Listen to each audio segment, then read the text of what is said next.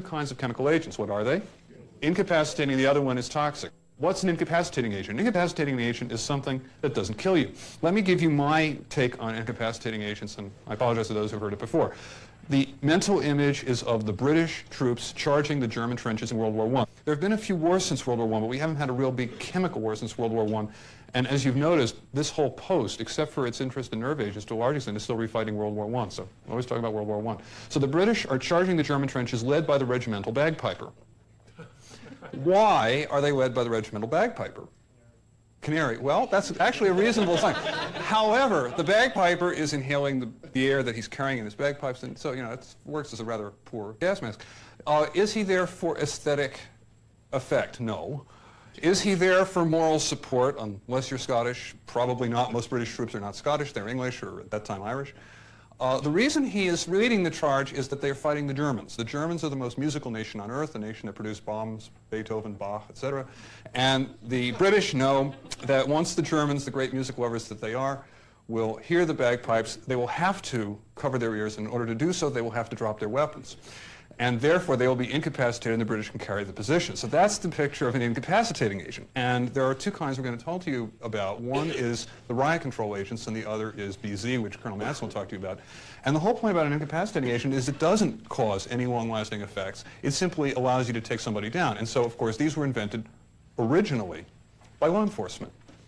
And the riot control agents are a class that were originally invented by the Parisian police in the very early days of this century to deal with all of the demonstrations. The Socialist Party under Jean Jaurès had massive street demonstrations, and they were invented by the Parisian police. And so for historical reasons, we classify them as the first chemical agents used in World War I, because the Parisian police were conscripted into the war effort very early. You have the pictures of the Parisian taxis carrying people off to the front lines.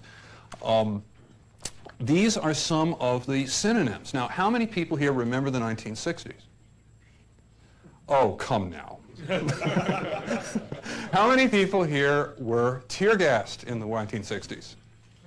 Oh, gosh. Well, saw it on TV. All right. Been there, done that, saw the T-shirt. Okay, tear gas is a misnomer for precisely the same reason that Dr. Seidel told you yesterday that nerve gas is a misnomer. These are not gases. But that's what everybody tends to call them. And there are some other synonyms. You'll see up there, there's this wonderful word. When I came to the Institute, which is not very long ago, I had to learn a whole new vocabulary, so I can now share it with you. Have you ever heard of the word sternutator? Okay, does anybody know what it means? New word for the day. I knew we would have the opportunity for true education. A sternutator is something that makes you sneeze.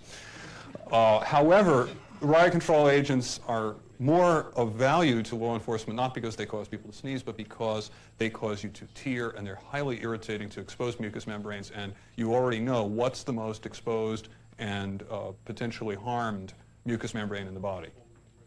The eyes. Okay, so that's why it's called tear gas, all right? Now, what are the riot control agents? They are a series of relatively complicated chemical compounds. They're not chemically related to each other. That's an impression you would get by looking at the NATO codes, because they all begin with C or D. But they're actually all different. CA and CR are old pre-World War II agents. Nobody stockpiles them. Nobody has them anymore, and they don't really enter into this at all. CS, how many people here have been exposed to CS? Should be almost everybody. CS, I wrote it down because I can't remember the name. CS is orthochlorobenzylidine melenonitrile. And nobody expects you to remember that, because I didn't even put it on the slides because it's not terribly important. Although it is nice to remember that CS, because its name ends with nitrile, it has a CN moiety in it. It has a cyanide moiety in it.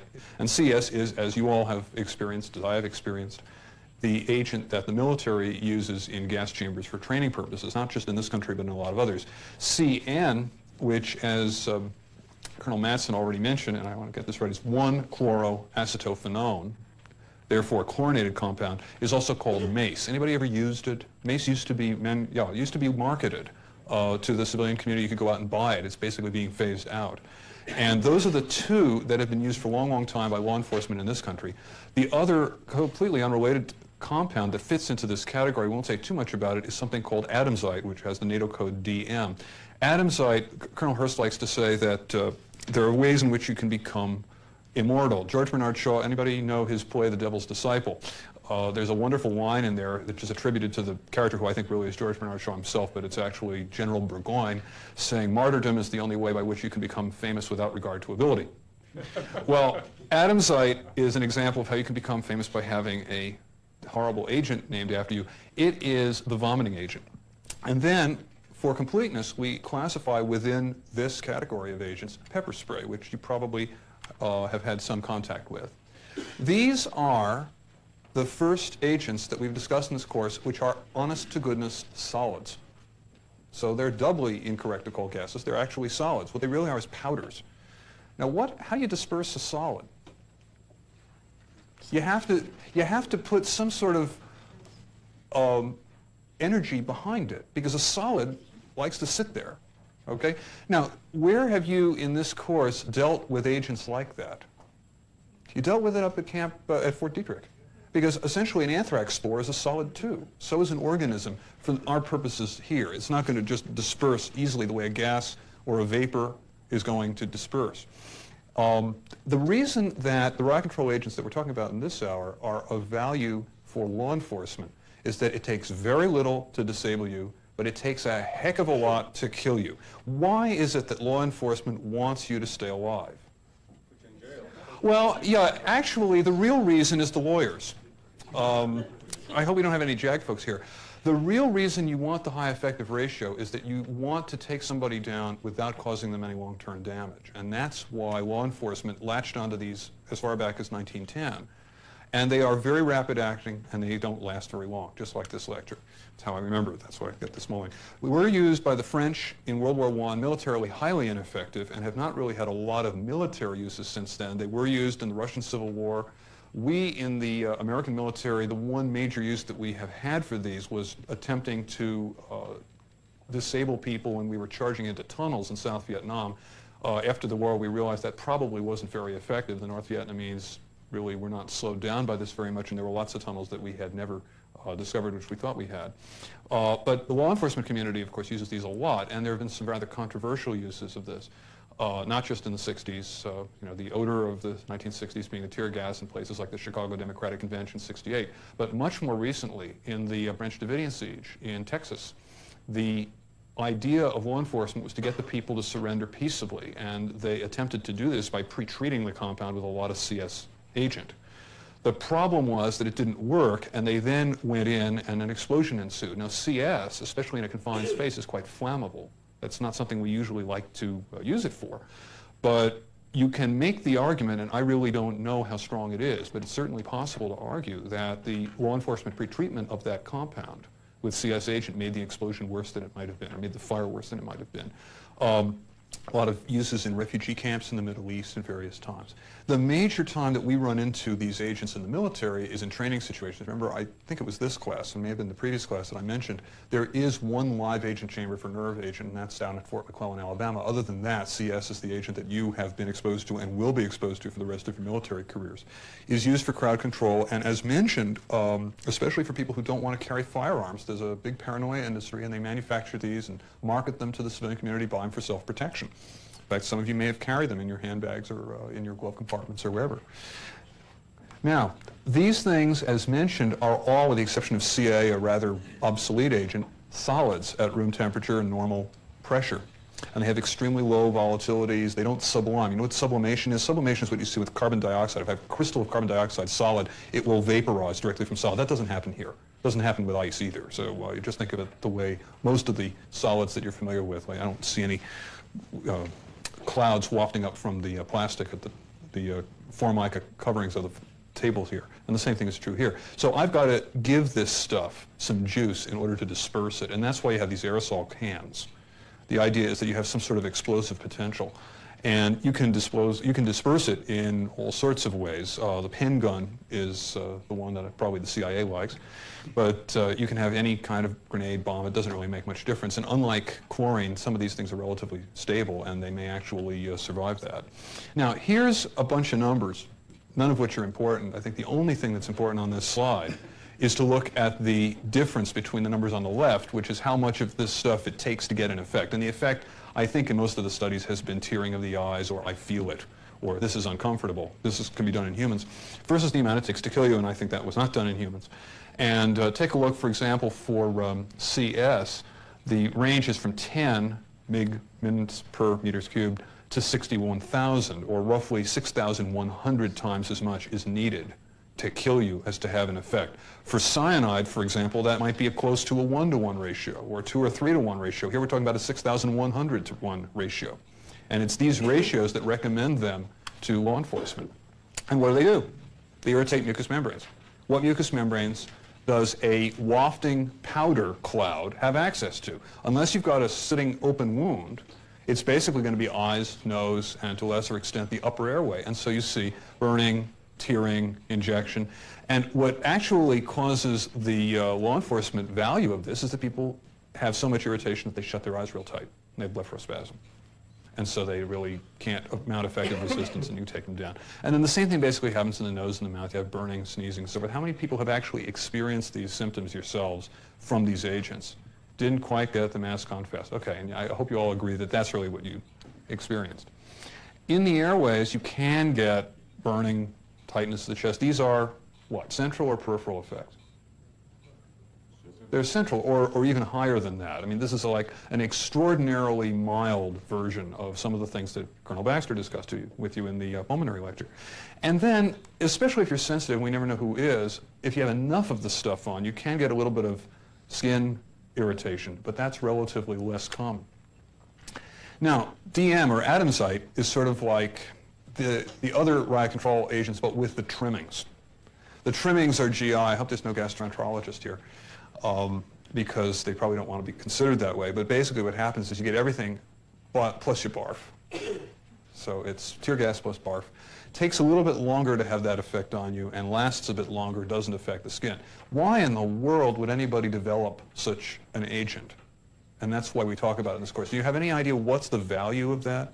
You can't keep your mask on. Exactly. You can't keep your mask on. And that was the idea. The idea was that you challenge somebody with a combination of DM plus one of the other agents. Turned out not to be very workable, and I don't believe any of the militaries around the world now is still involved in using DM, but this is why it was developed.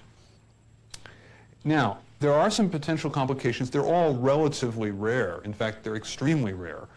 You can get a delayed dermatitis, very rare. You can get a real problem with foreign bodies in the eye, but pretty much you have to have the stuff sprayed really at close range. And you can have exacerbation of chronic disease in the airways. Now, as Colonel Baxter mentioned, roughly 1/6 of the population has reactive airway disease.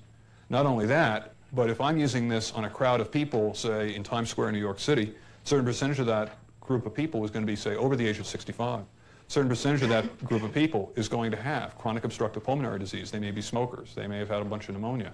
And this is, again, one of the reasons why law enforcement agencies are a little chary about using this stuff, because they don't want to be sued for making people worse. And, you know, some lawyer will pull out the medical literature and find that these riot control agents can, in fact, make these pre-existing symptoms worse. So you don't want to use these things indiscriminately.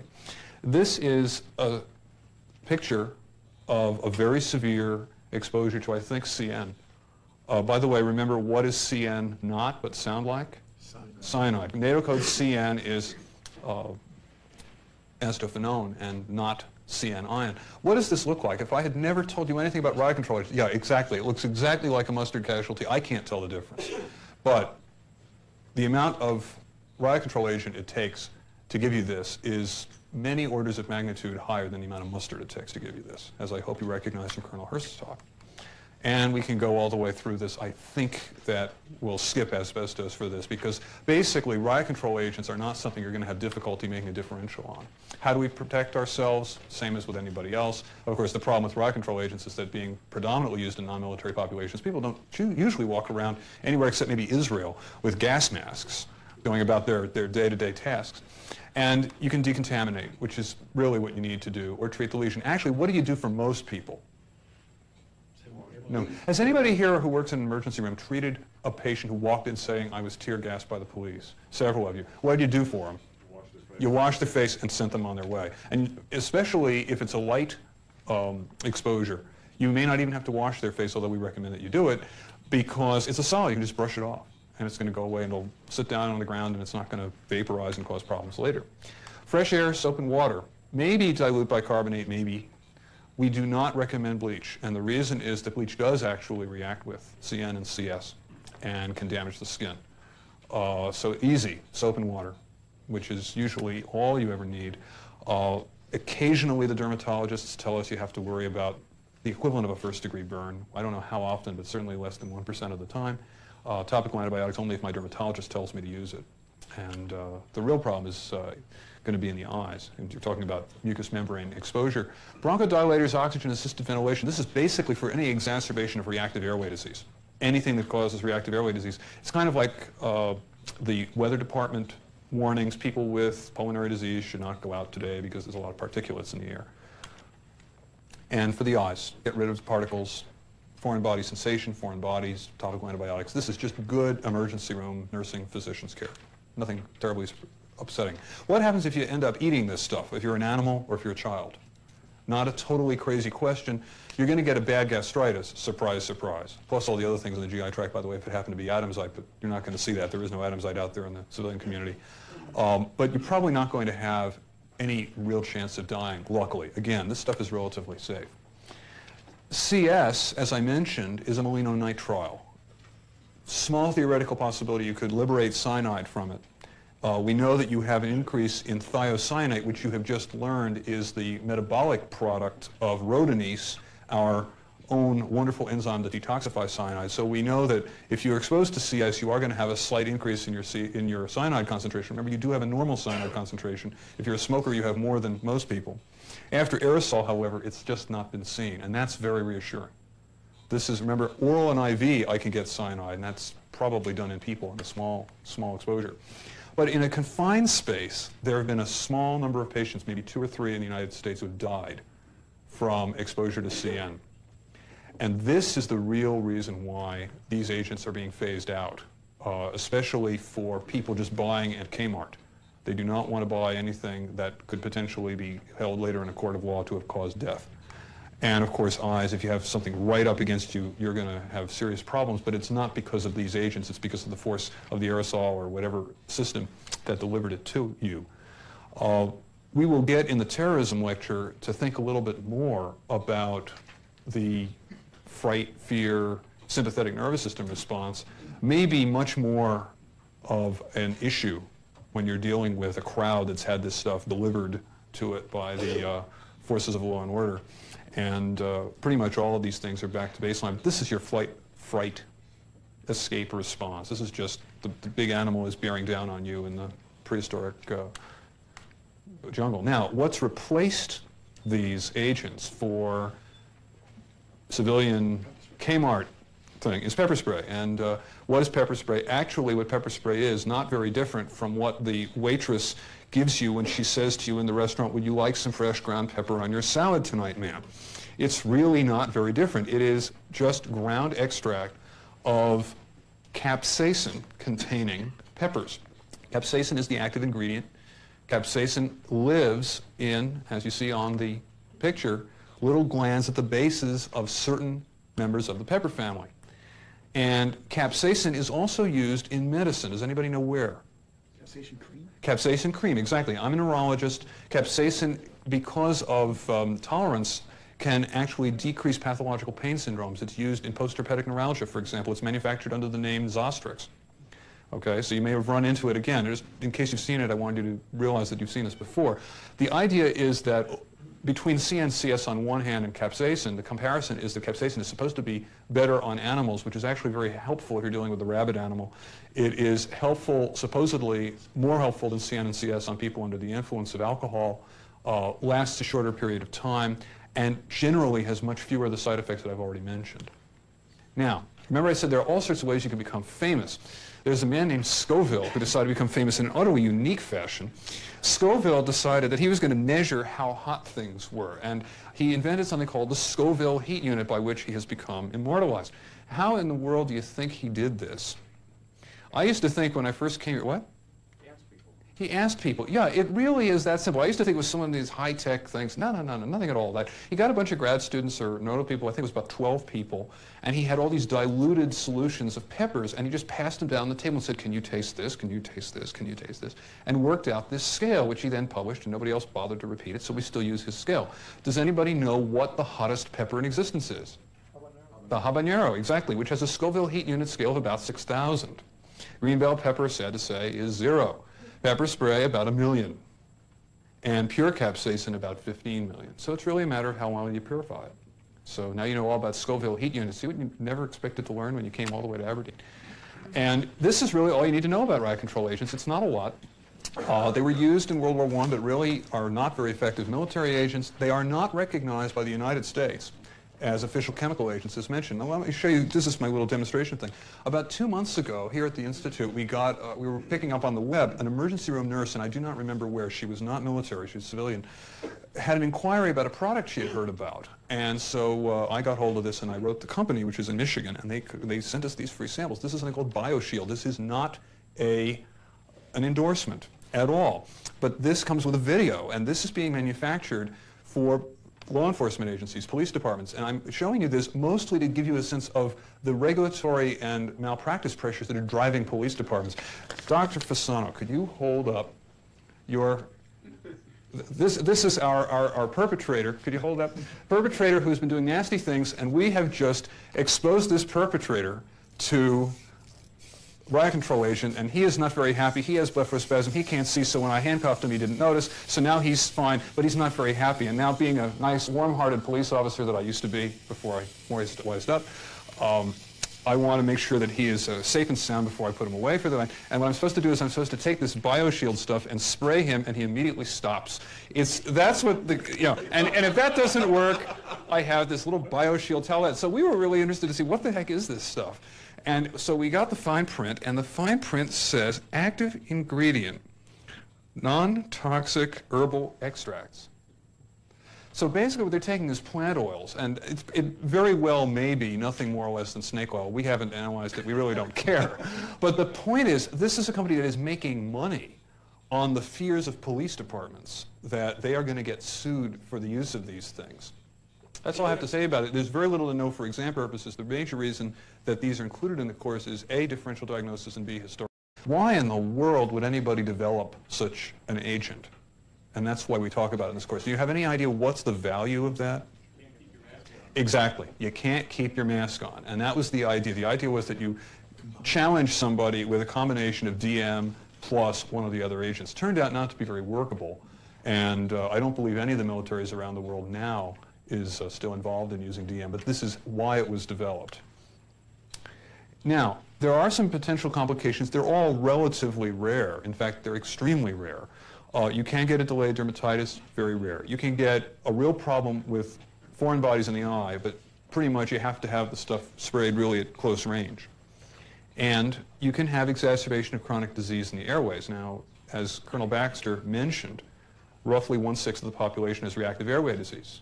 Not only that, but if I'm using this on a crowd of people, say in Times Square in New York City, a certain percentage of that group of people is going to be, say, over the age of 65. A certain percentage of that group of people is going to have chronic obstructive pulmonary disease. They may be smokers. They may have had a bunch, but sound like?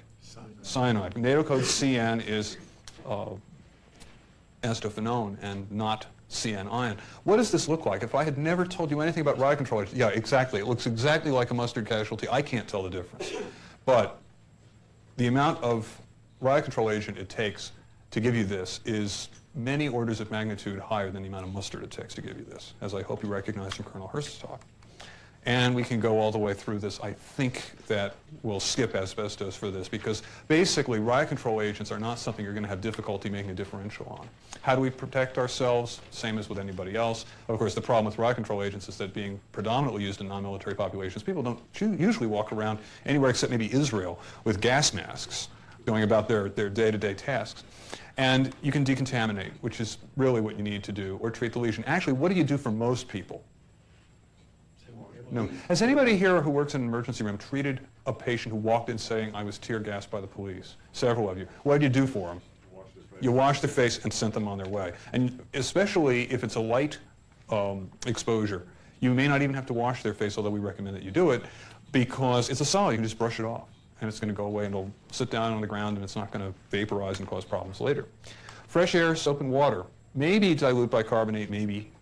We do not recommend bleach, and the reason is that bleach does actually react with CN and CS and can damage the skin. So easy, soap and water, which is usually all you ever need.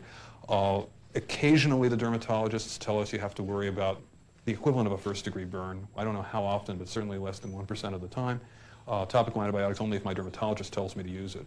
And the real problem is going to be in the eyes. And you're talking about mucous membrane exposure. Bronchodilate access to. Unless you've got a sitting open wound, it's basically going to be eyes, nose, and to a lesser extent the upper airway. And so you see burning, tearing, injection.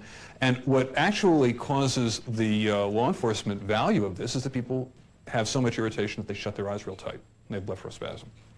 And so they really can't mount effective resistance, and you take them down. And then the same thing basically happens in the nose and the mouth. You have burning, sneezing, so forth. How many people have actually experienced these symptoms yourselves from these agents? Didn't quite get the mask on fast. Okay, and I hope you all agree that that's really what you experienced. In the airways, you can get burning, tightness of the chest. These are what, central or peripheral effects? They're central, or even higher than that. I mean, this is like an extraordinarily mild version of some of the things that Colonel Baxter discussed with you in the pulmonary lecture. And then, especially if you're sensitive, we never know who is, if you have enough of the stuff on, you can get a little bit of skin irritation, but that's relatively less common.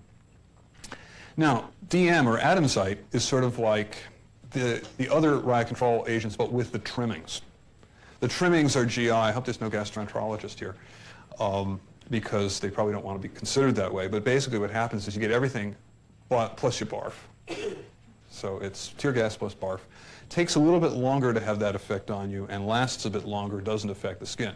Why in the world would anybody develop such an agent? And that's why we talk about it in this course. Do you have any idea what's the value of that?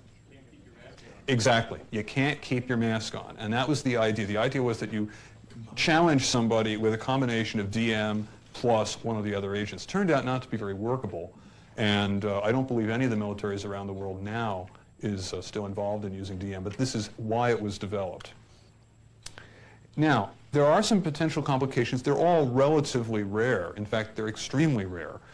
You can get a delayed dermatitis, very rare. You can get a real problem with foreign bodies in the eye, but pretty much you have to have the stuff sprayed really at close range. And you can have exacerbation of chronic disease in the airways. Now, as Colonel Baxter mentioned, roughly 1/6 of the population has reactive airway disease. Not only that, but if I'm using this on a crowd of people, say in Times Square in New York City, a certain percentage of that group of people is going to be, say, over the age of 65. A certain percentage of that group of people is going to have chronic obstructive pulmonary disease. They may be smokers. They may have had a bunch of pneumonia. And this is, again, one of the reasons why law enforcement agencies are a little chary about using this stuff, because they don't want to be sued for making people worse. And, you know, some lawyer will pull out the medical literature and find that these riot control agents can, in fact, make these pre-existing symptoms worse. So you don't want to use these things indiscriminately. This is a picture of a very severe exposure to, I think, CN. By the way, remember, what is CN? Not the Branch Davidian siege in Texas. The idea of law enforcement was to get the people to surrender peaceably, and they attempted to do this by pre-treating the compound with a lot of CS agent. The problem was that it didn't work, and they then went in and an explosion ensued. Now CS, especially in a confined space, is quite flammable. That's not something we usually like to use it for. But you can make the argument, and I really don't know how strong it is, but it's certainly possible to argue that the law enforcement pre-treatment of that compound with CS agent made the explosion worse than it might have been, or made the fire worse than it might have been. A lot of uses in refugee camps in the Middle East and various times. The major time that we run into these agents in the military is in training situations. Remember, I think it was this class, and may have been the previous class that I mentioned, there is one live agent chamber for nerve agent, and that's down at Fort McClellan, Alabama. Other than that, CS is the agent that you have been exposed to and will be exposed to for the rest of your military careers. Is used for crowd control, and as mentioned, especially for people who don't want to carry firearms. There's a big paranoia industry, and they manufacture these and market them to the civilian community, buy them for self-protection. In fact, some of you may have carried them in your handbags or in your glove compartments or wherever. Now, these things, as mentioned, are all, with the exception of Ca, a rather obsolete agent, solids at room temperature and normal pressure. And they have extremely low volatilities. They don't sublime. You know what sublimation is? Sublimation is what you see with carbon dioxide. If I have a crystal of carbon dioxide solid, it will vaporize directly from solid. That doesn't happen here. It doesn't happen with ice either. So you just think of it the way most of the solids that you're familiar with. Like, I don't see any clouds wafting up from the plastic at the formica coverings of the tables here. And the same thing is true here. So I've got to give this stuff some juice in order to disperse it. And that's why you have these aerosol cans. The idea is that you have some sort of explosive potential. And you can disperse it in all sorts of ways. The pen gun is the one that probably the CIA likes. But you can have any kind of grenade bomb. It doesn't really make much difference. And unlike chlorine, some of these things are relatively stable, and they may actually survive that. Now, here's a bunch of numbers, none of which are important. I think the only thing that's important on this slide is to look at the difference between the numbers on the left, which is how much of this stuff it takes to get an effect. And the effect, I think, in most of the studies has been tearing of the eyes, or I feel it, or this is uncomfortable. Can be done in humans, versus the amount it takes to kill you, and I think that was not done in humans. And take a look, for example, for CS. The range is from 10 minutes per meters cubed to 61,000, or roughly 6,100 times as much is needed to kill you as to have an effect. For cyanide, for example, that might be close to a 1-to-1 ratio, or 2 or 3-to-1 ratio. Here we're talking about a 6,100 to 1 ratio. And it's these ratios that recommend them to law enforcement. And what do? They irritate mucous membranes. What mucous membranes does a WAP originally by law enforcement? And the riot control agents are a class that were originally invented by the Parisian police in the very early days of this century to deal with all of the demonstrations. The Socialist Party under Jean Jaurès had massive street demonstrations, and they were invented by the Parisian police. And so for historical reasons, we classify them as the first chemical agents used in World War I, because the Parisian police were conscripted into the war effort very early. You have the pictures of the Parisian taxis carrying people off to the front lines. These are some of the synonyms. Now, how many people here remember the 1960s? Oh, come now. How many people here were tear gassed in the 1960s? Oh, gosh, well, saw it on TV. All right, been there, done that, saw the T-shirt. Okay, tear gas is a misnomer for precisely the same reason that Dr. Seidel told you yesterday that nerve gas is a misnomer. These are not gases, but that's what everybody tends to call them. And there are some other synonyms. You'll see up there, there's this wonderful word. When I came to the Institute, which is not very long ago, I had to learn a whole new vocabulary, so I can now share it with you. Have you ever heard of the word sternutator? Okay, does anybody know what it means? New word for the day. I knew we would have the opportunity for true education. A sternutator is something that makes you sneeze. However, riot control agents are more of value to law enforcement, not because they cause people to sneeze, but because they cause you to tear, and they're highly irritating to exposed mucous membranes, and you already know what's the most exposed and potentially harmed mucous membrane in the body. The eyes. Okay, so that's why it's called tear gas, all right? Now, what are the riot control agents? They are a series of relatively complicated chemical compounds. They're not chemically related to each other. That's an impression you would get by looking at the NATO codes, because they all begin with C or D. But they're actually all different. CA and CR are old pre-World War II agents. Nobody stockpiles them. Nobody has them anymore, and they don't really enter into this at all. CS, how many people here have been exposed to CS? Should be almost everybody. CS, I wrote it down because I can't remember the name. CS is orthochlorobenzylidine melinonitrile. And nobody expects you to remember that, because I didn't even put it on the slides because it's not terribly important. Although it is nice to remember that CS, because its name ends with nitrile, it has a CN moiety in it. It has a cyanide moiety in it. And CS is, as you all have experienced, as I have experienced, the agent that the military uses in gas chambers for training purposes, not just in this country, but in a lot of others. CN, which, as Colonel Madsen already mentioned, and I want to get this right, is 1-chloroacetophenone, therefore a chlorinated compound, is also called MACE. Anybody ever used it? MACE used to be, marketed to the civilian community. You could go out and buy it. It's basically being phased out. And those are the two, it's really not very different. It is just ground extract of capsaicin containing peppers. Capsaicin is the active ingredient. Capsaicin lives in, as you see on the picture, little glands at the bases of certain members of the pepper family. And capsaicin is also used in medicine. Does anybody know where? Capsaicin cream? Capsaicin cream, exactly. I'm a neurologist. Capsaicin, because of tolerance, can actually decrease pathological pain syndromes. It's used in postherpetic neuralgia, for example. It's manufactured under the name Zostrix. Okay, so you may have run into it again. Just in case you've seen it, I wanted you to realize that you've seen this before. The idea is that between CNCS on one hand and capsaicin, the comparison is that capsaicin is supposed to be better on animals, which is actually very helpful if you're dealing with a rabid animal. It is helpful, supposedly more helpful than CN and CS on people under the influence of alcohol, lasts a shorter period of time, and generally has much fewer of the side effects that I've already mentioned. Now, remember I said there are all sorts of ways you can become famous. There's a man named Scoville who decided to become famous in an utterly unique fashion. Scoville decided that he was going to measure how hot things were, and he invented something called the Scoville heat unit, by which he has become immortalized. How in the world do you think he did this? I used to think when I first came here, what? He asked people. Yeah, it really is that simple. I used to think it was some of these high-tech things. No, nothing at all. That he got a bunch of grad students or notable people, I think it was about 12 people, and he had all these diluted solutions of peppers, and he just passed them down the table and said, can you taste this, can you taste this, can you taste this, and worked out this scale, which he then published, and nobody else bothered to repeat it, so we still use his scale. Does anybody know what the hottest pepper in existence is? Habanero. The habanero, exactly, which has a Scoville heat unit scale of about 6,000.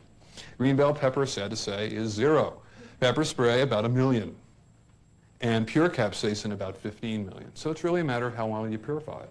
So now you know all about Scoville heat units. See what you never expected to learn when you came all the way to Aberdeen. And this is really all you need to know about riot control agents. It's not a lot. They were used in World War I, but really are not very effective military agents. They are not recognized by the United States as official chemical agents, as mentioned. Now, let me show you, this is my little demonstration thing.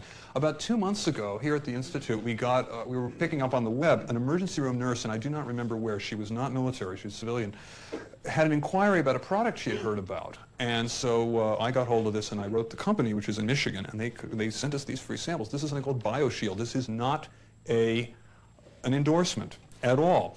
But this comes with a video, and this is being manufactured for law enforcement agencies, police departments, and I'm showing you this mostly to give you a sense of the regulatory and malpractice pressures that are driving police departments.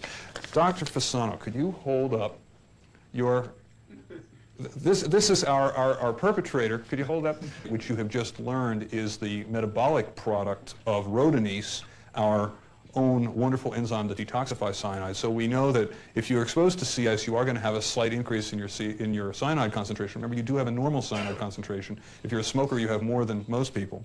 After aerosol, however, it's just not been seen, and that's very reassuring. This is, remember, oral and IV, I can get cyanide, and that's probably done in people in a small exposure. But in a confined space, there have been a small number of patients, maybe 2 or 3 in the United States, who have died from exposure to CN. And this is the real reason why these agents are being phased out, especially for people just buying at Kmart. They do not want to buy anything that could potentially be held later in a court of law to have caused death. And of course, eyes, if you have something right up against you, you're going to have serious problems, but it's not because of these agents, it's because of the force of the aerosol or whatever system that delivered it to you. We will get in the terrorism lecture to think a little bit more about the fright, fear, sympathetic nervous system response may be much more of an issue when you're dealing with a crowd that's had this stuff delivered to it by the forces of law and order. And pretty much all of these things are back to baseline. This is your flight, fright, escape response. This is just the big animal is bearing down on you in the prehistoric jungle. Now, what's replaced these agents for civilian Kmart thing is pepper spray. And what is pepper spray? Actually, what pepper spray is not very different from what the waitress gives you when she says to you in the restaurant, would you like some fresh ground pepper on your salad tonight, ma'am? It's really not very different. It is just ground extract of capsaicin containing peppers. Capsaicin is the active ingredient. Capsaicin lives in, as you see on the picture, little glands at the bases of certain members of the pepper family. And capsaicin is also used in medicine. Does anybody know where?